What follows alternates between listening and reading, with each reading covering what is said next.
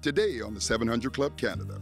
Emerging adulthood is a period before people form their identities, and identities are formed when people negotiate roles in communities, and this is very important. The very big plank in their identity formation that people are looking for is career, and that's become harder and harder for people to target as they need more education, as they try to figure out what they're going to do.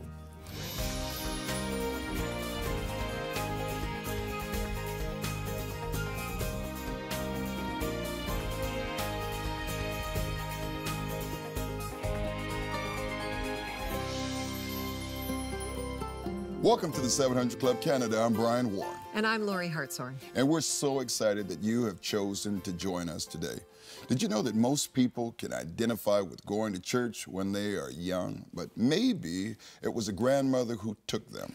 But often by adulthood, that changes. According to research, only 1 in 3 Canadian adults who attended church weekly as a child still do so today. And another sobering fact is that of the young adults who no longer attend church, half have also stopped identifying themselves with the Christian tradition in which they were raised. You know, this is so true, isn't it, Brian? I've lived through a season of kids in these younger years and all the things competing for their attention from the time they're a teen right up to their 30s. Yes. You know? You know, I've seen that as a pastor, that there have been shifts where usually it's 18 to 35, but now it's even younger, because by the time they get out of middle school and they go to high school, 14 and 15, now they have a lot of things competing with their time. That's and right. I find because of social media and a lot of other things, we have different influences to begin to start coming into their lives. Absolutely. The church has a lot of work to pay attention to this, for sure. It really does. And we're joined today by Rick Heemstra from the Evangelical Fellowship of Canada to discuss this important issue. Now, he'll share some research during our In Focus a bit later in the program. And we also have a powerful story of one young man who left the church when he became fascinated with New Age religion, but Steve shares what brought him back. And a Christian couple living in Hollywood share how they were able to avoid temptation by committing to their faith. But first, the prodigal son comes home after a wild ride. I can't wait. I believed that I was God and that we could all become Christ too, if only we realized this inherent connection we have to God. At 19 years old, New Age blogger Steve Bancars was a spiritual guru to hundreds of thousands of followers. For Steve, it had spiritual and financial benefits. I was getting 200,000 to 300,000 views on it a day, and the income to me was an affirmation from God. I believe God was rewarding me with helping wake people up into a higher state of consciousness. It gave me a sense of power, a sense of purpose, and a sense of meaning and value, perhaps.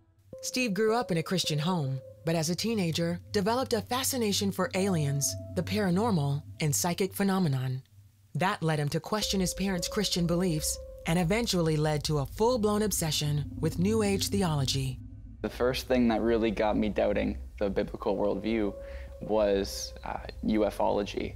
All of these UFO sightings, evidence from the ancient world that we might have been visited, and there was enough evidence to make me consider that maybe the universe is filled with intelligent biological life that was perhaps naturally evolved. If you piece together the alleged evidence for reincarnation and the alleged evidence for, ancient astronaut theory, you get New Age theology. Jesus remained part of Steve's worldview. I didn't really reject him, but I didn't accept him for who he truly was. I created an idol out of Jesus to suit my own preferences, to suit myself, and to suit my sin. This Jesus was politically correct. He was a universalist. I wanted to be my own guide, and I didn't want to have to play by somebody else's rules. As Steve began blogging about New Age practices and supernatural phenomena, he came to enjoy his prominence and the money and vices that came with it. But it was never enough. I was a lust addict for 10 years or so. I was a really broken person. I didn't realize how broken that I truly was, but I was depraved. I was miserable. I had depression and anxiety that I was suppressing. I had all of this quote-unquote spiritual knowledge, all of this information and it wasn't bearing any real fruit in my life. I felt like something was missing. I felt a little bit dead inside. Steve had a disturbing dream. When I opened my eyes, I was hovering 4 feet over my bed and realized that I was out of my body, and I started having a panic attack, and a being appeared in front of me, and this being had red skin with black markings on his face. It just scared me because I realized that I wasn't in control, that this stuff is more powerful than I was, that these forces were real, and that they didn't care for my well-being. They didn't need my permission. I was in their playground. Shaken by the experience, he began investigating the claims of the Bible and Jesus more closely. I would sleep with the Bible under my pillow because I knew there was something there that was authoritative, that was true, and that was secure, and that had power over anything that I was scared of. In his search for answers, Steve was drawn to stories in books and online of people who had encounters with Christ. I would watch another near-death experience where someone would go to hell. Jesus would rescue them out of hell, and they'd come back, and the fruit of their lives, they would be totally transformed, and I'd feel moved and touched. And I'd think to myself, okay, there's something real to Jesus, the Jesus of the Bible. Steve finally accepted one of his mother's many invitations to go with her to church. At the end of the service, he prayed and asked Jesus into his life, but it was more of a mental exercise than an act of faith. I just decided in my head, intellectually, that I was going to soften up to him. But I still held all the same New Age beliefs. I still believed in everything that I believed in my sin life. I wanted a little bit more of him, but I guess I still didn't want all of him. After a few days, Steve realized he couldn't ignore the truth any longer. I reached a point in my life where the brokenness was weighing on me so much that I needed to stop playing games with my life. I needed to stop playing games with God and stop playing games with Jesus.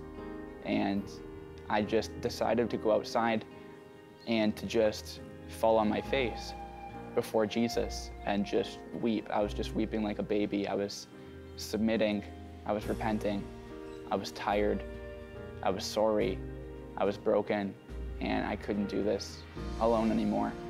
And I was crying out for him. I wanted him. In that moment, Steve had an experience with Christ of his own.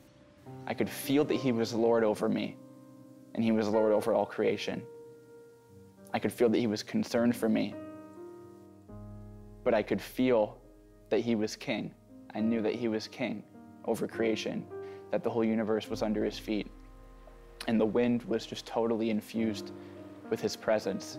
And the thing that stuck out for me, that made me realize that I was dealing with God, was how the wind and the trees, the sounds outside, the birds, the crickets, they sounded like they were glorifying him.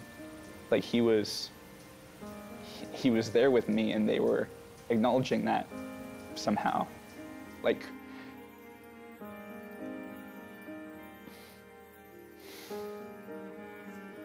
creation recognized him.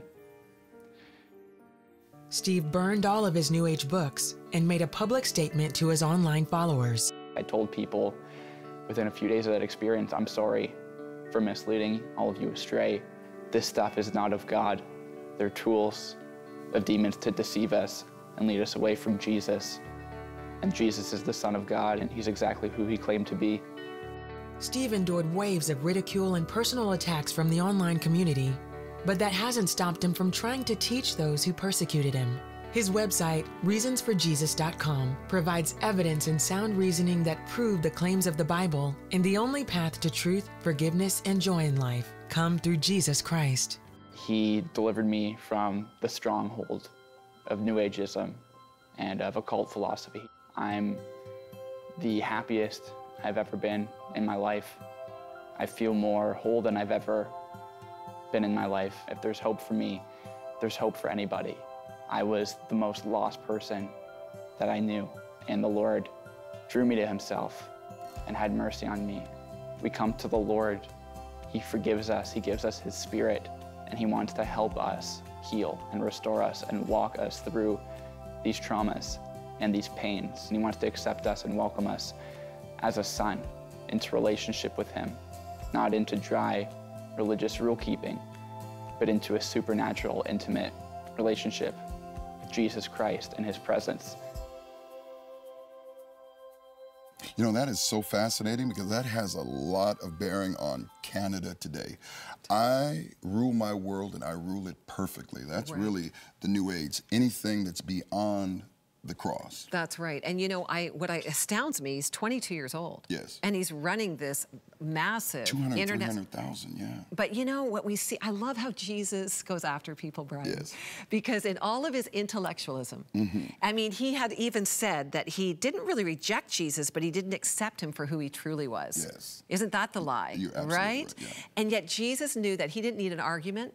He didn't need another intellectual point of view. He needed to encounter Jesus, and that's how Jesus met him. I really believe that this is speaking to someone right now, and I want to get something into your hands as well. Doesn't cost you anything. It's absolutely free, 1-855-759-0700. Let's just unmask the whole New Age thing. But I believe that you've been tampering with some stuff, and it's got you scared, and that's why you're listening to us right now. I want to lead you in a very simple prayer. This prayer is the beginning. It's the gateway into power. Jesus literally said that there is a power in us that's greater, because he said, greater is he that is in you than he that is in the world. But now is the time. Pray this prayer with me. Jesus, I surrender. I call upon your name.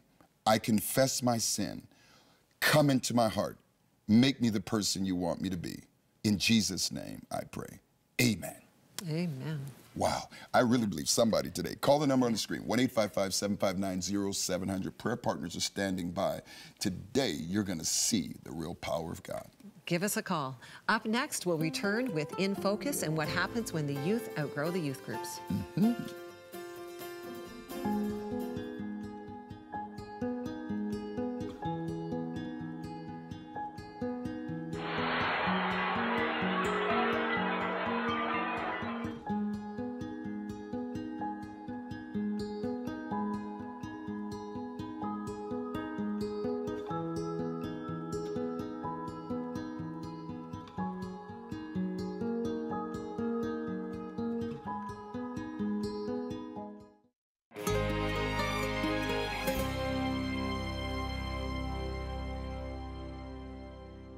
Well, welcome to In Focus.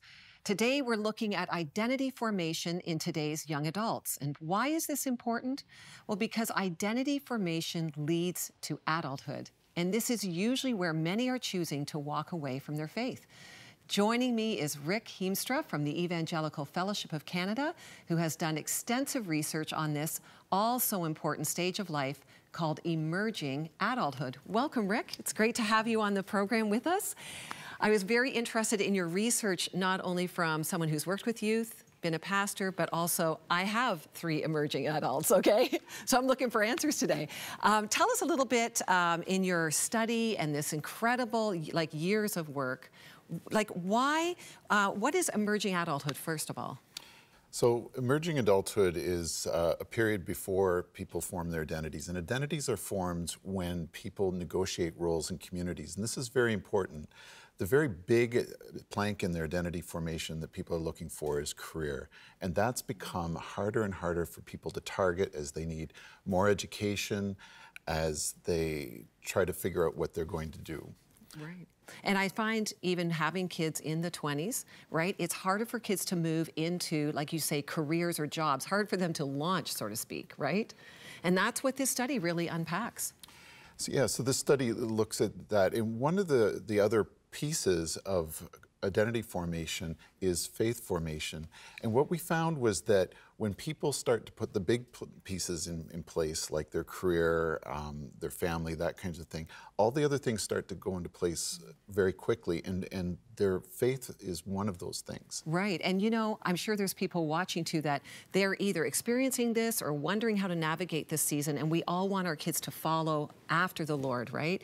And we're seeing many emerging adults wandering from their faith, and was that the motivation behind this study?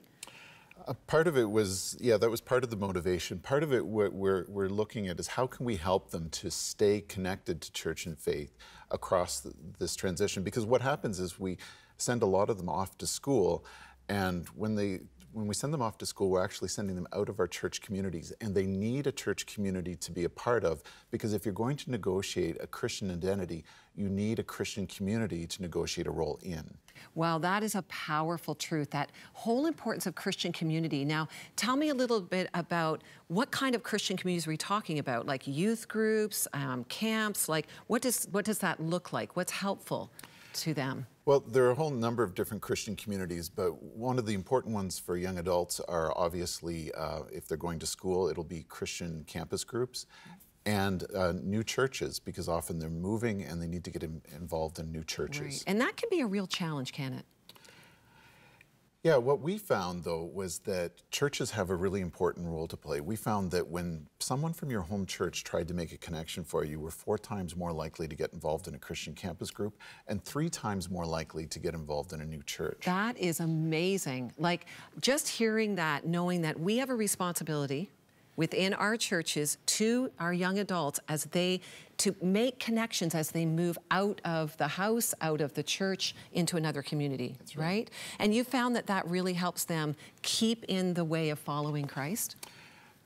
It's huge, because they're going to follow Christ but they're more likely to follow Christ if they're part of a Christian community. And I noticed that in the study when I was reading it, the role of even camps was interesting.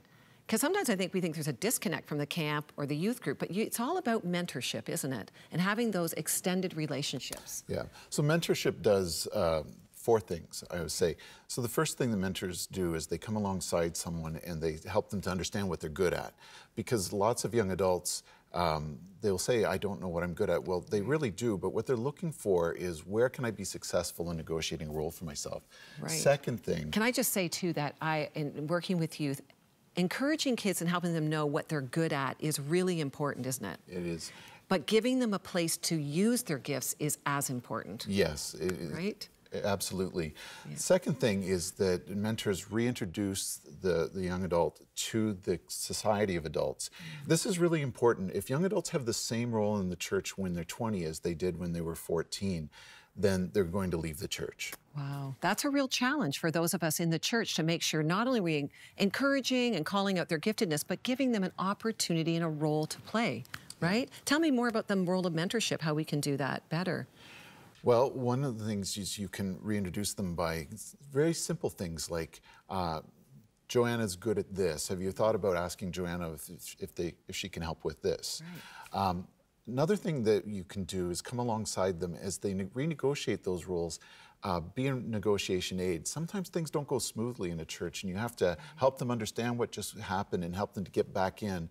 And the final thing that mentors are is continuity. Because we do such great work with youth groups, but then we come along at age 18 and we tell them, no, you have to leave now. We actually kick them out of the church. We kick them out of that place where they have a role. Yeah. And so mentors... Unfortunately, I've seen that. Yeah, so mentors help them have that continuity in the church. You know, that is such a powerful word for our time. The role of mentorship, it is deeply biblical, and we know that God works in community, and if we want our young adults to follow Christ, right, and have the consistency in their life, then we need to step up and be mentors, not only those who speak into the young adult's life, but giving them an opportunity to use their gifts and be a part of the adult community. Have I hit it on the head? You have. Well, I'm going to go home and put it into practice, so I encourage you that at your churches and your community, that we together help our young adults renegotiate their faith in this generation. God bless America. All the politicians say it. Do they know what they're talking about? Scott, in order to have a blessing, you've got to be blessable. You know, I was reading today about a king, and the prophet said to him, it isn't because your father had a nice palace of cedar, kingdom was blessed. It was because he dealt with the poor and the needy, and he pled the cause of the unfortunate. That's what I think God is asking for us to do, is to be obedient, to look after those less fortunate. Get Pat Robertson's latest teaching, Miraculous Blessings. Available now.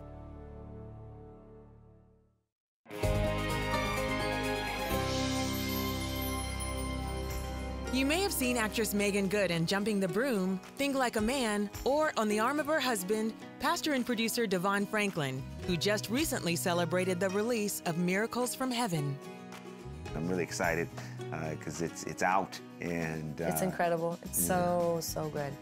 And I'm not just saying because he's my husband, like, it's so good. You can say it for that reason, too. That's cool. Well, I mean, you know, I acknowledge it for that reason, but I'm saying it, like, you know, it's pretty darn good. DeVon and Meagan met during the filming of Jumping the Broom back in 2011. Not long after that, the two started dating. As the months passed, it became clear that something was different about this Hollywood couple, and everyone wanted to know why. People would come up to us and ask, well, how'd you get to know each other and what was going on? Then the truth came out. DeVon and Meagan were waiting until marriage to have sex. As expected, their decision created quite the buzz in Hollywood. But to the couple's surprise, many were intrigued by the idea of abstinence. As we started telling our story, more people were interested, and people began to really want to get real information that could help them in their love life. What I found is a lot of people, not just in the world, but that are here in Hollywood as well, that are practicing it, that would never talk about it. They're too embarrassed. They feel they'll be shamed or that they're old school. DeVon had made the decision in his early 20s when he began serving as a pastor. I wanted to be the same person that could get up and preach and the same person that would go home at night. Didn't want to be a liar, didn't want to be a hypocrite. He also recognized the ideas that premarital sex was acceptable and even beneficial were based on a lie. It's just the mere presentation of doubt that maybe it's actually not as bad for you as you think, or maybe it's actually better for you than you think. And that is where the lie comes in, that we don't need to follow God's plan, that there is a better plan out there, an easier plan, and a plan that'll make you happier. And the truth is, there isn't a better plan. God's plan is the best plan, and it does require sacrifice, and it does require obedience, and it's not always easy, but it is deeply rewarding. Meagan, on the other hand, bought into those lies. At 19, she started making compromises, hoping to hold on to love. She discovered years later that it did more harm than good. You give a piece of yourself away. You lose confidence in the essence of who you were created to be to begin with. And so as you go from relationship, you know, or if you are being promiscuous throughout those years, it damages you. Those decisions also affected her relationship with DeVon. When we first got together, I had so much baggage and so much damage and so much pain. We had to unpack it, and it was difficult.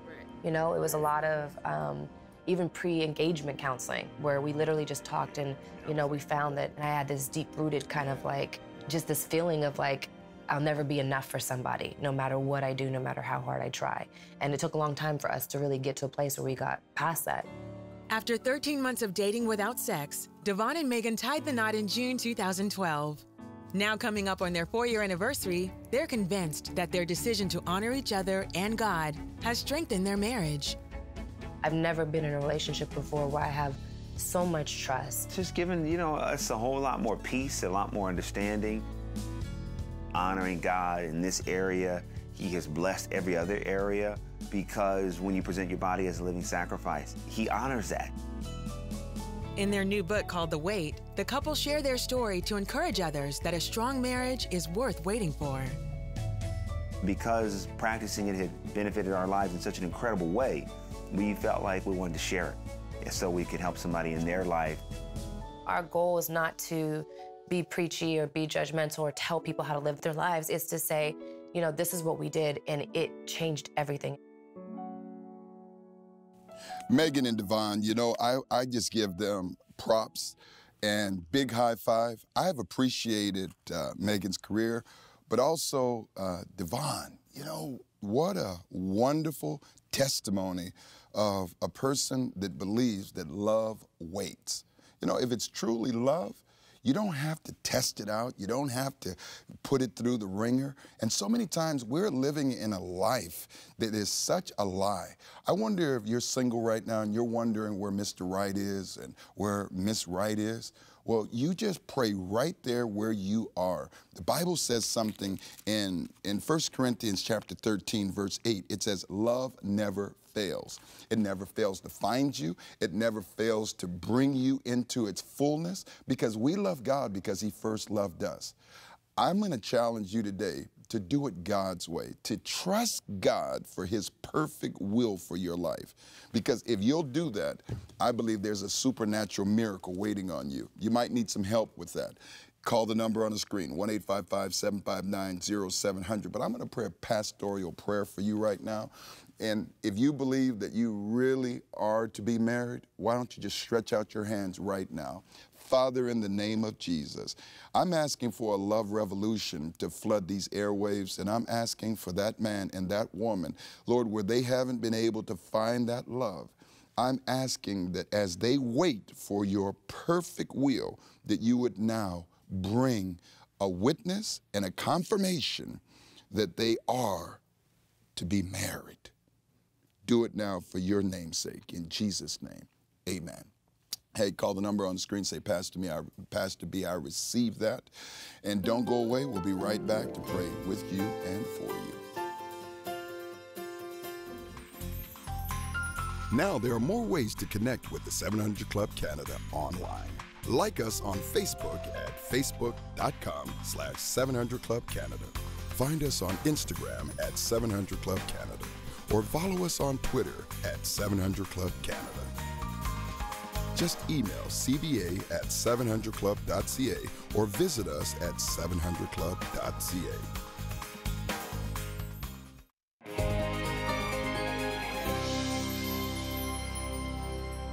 Well, it's been a great show, right, Brian? I so appreciate spending time with Rick and all the work and research they've done on emerging young adults. And it just really resonated with me, and maybe it is for some of the viewers, that you have young adults in your life that you are just been praying for, that you want them to follow Christ, you want them to stay the course.